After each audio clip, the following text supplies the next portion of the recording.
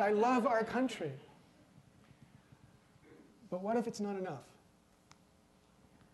And how do you go on when you fear that maybe you don't have enough?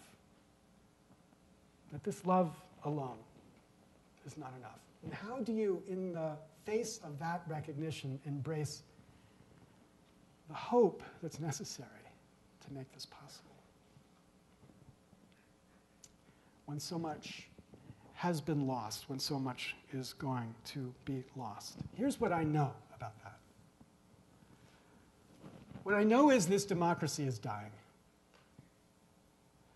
Our kids think it's a waste of time, and the numbers prove it. It is for them a waste of time. It makes no sense.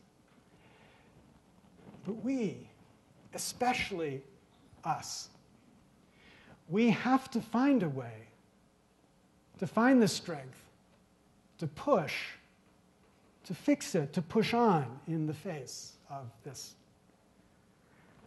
Because we inherited, we were given an incredible tradition, not of perfect justice, but of a proud struggle for, as the Constitution declares, a more perfect union. And we inherited a democracy that the world envied.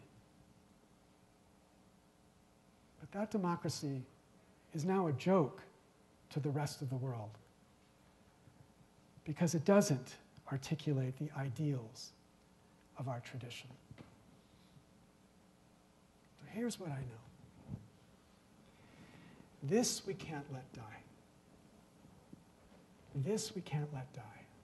This idea of a government dependent on the people, not the rich more than the poor. This we must find a way, us especially.